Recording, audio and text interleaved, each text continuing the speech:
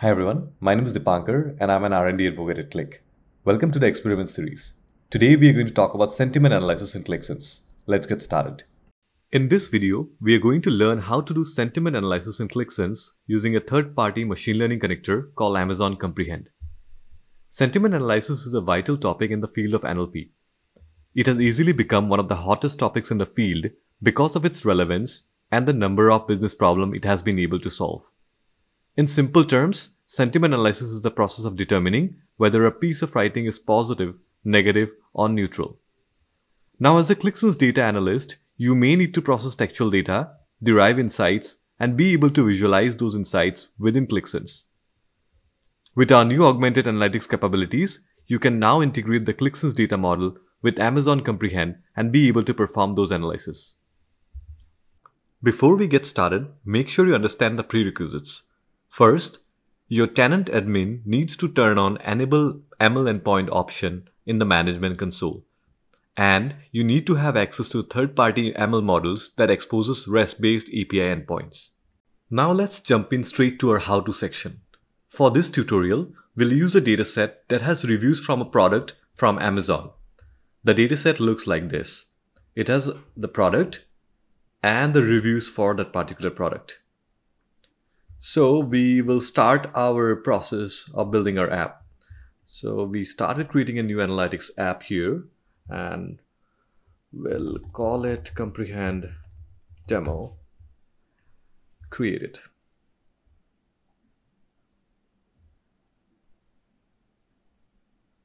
Okay. The first step for us would be to load the source data, which is the dataset that I showed you right now. So I'll just go to the data load editor. You can also use other means to load the data, but I usually follow this process. So I'll just create a folder connection. I have the dataset already here and I'll just select it. Okay, and I need both of the tables, both of the sheets, and I'm gonna just say insert script. However, I'm going to rename the table names here to reflect the right ones. So let's call this reviews table. Also, we will add a new field here by using the function called row number as row ID. The significance of this is that this will allow us to create associations between this table and the table that will be returned by the third-party ML system, which in this case is Amazon Comprehend. And this will allow us to take advantage of Qlik's unique associative engine during our analysis. So we'll quickly load the data. Alright, so the data is loaded. Now we will create a new connection since we are going to create Amazon Comprehend sentiment analysis case. So we are going to use Amazon Comprehend connector from the analytic sources. Alright, so this brings us to the screen where we can define a connection. So our configuration is basically the configuration that we want to select is a sentiment analysis because we are going to use that for our purpose, this purpose. We'll select the AWS region and we'll select language as English.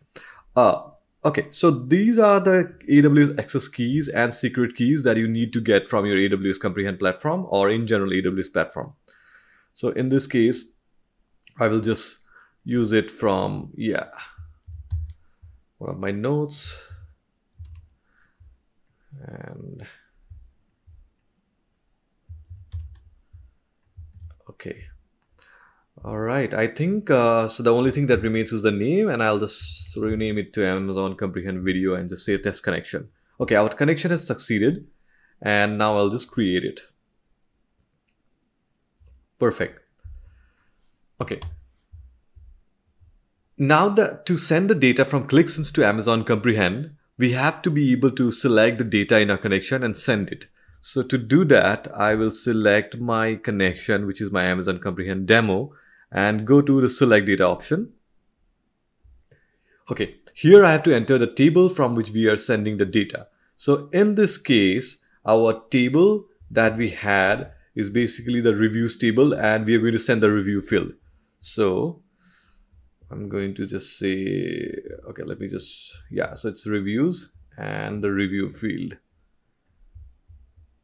So let's just quickly pass this field. Okay, and you can see that once we enter the table and the field that we are going to send, the table that is being written is automatically populated.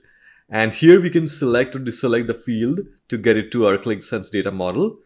In this case, we'll just keep all the fields and just say insert script. Okay, so we have the sentiment table now, and I think the one mistake that I did here was that the review field was actually called capital review, and I'll just change it to the capital later. Okay. Also, to bring out the association between this table and the reviews table, I'll just use the same row number function and say it as row ID. Perfect. Now let's load the data. All right, so our sentiments are also fetched correctly. One of the important things to note here is the script expression syntax. So as you can see here we are using a server-side extension script and a function called script eval.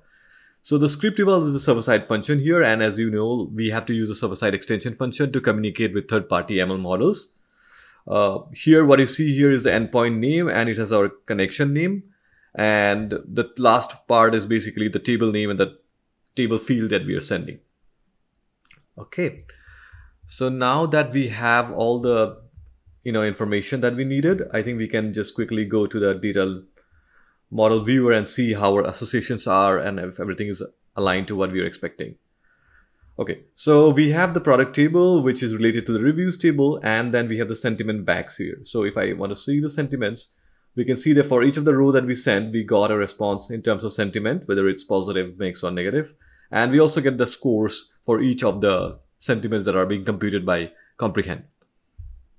So our final step is to do some analysis so we can understand the sentiments of the product reviews that are processed by Comprehend. So let's go to the sheet and create a simple bar chart to display the count of each sentiments. So I'll just pull a bar chart here and really just use the sentiment field that we got from Comprehend, and look how easily it is integrated within Qlik Sense ecosystem now. And I'll just say count of row ID to get the total number. Just for appearance perspective, we'll just change the color to dimension based, I guess. Yeah. Okay, so now we have the sentiments and their counts. We can see that there are a lot of positive sentiments and there are mixed as well as negative sentiments. So that brings us to the end of this exciting demo. Hopefully this has given an idea of how to do sentiment analysis and in general textual analysis in Qlik Sense. Let us know what you think of this video.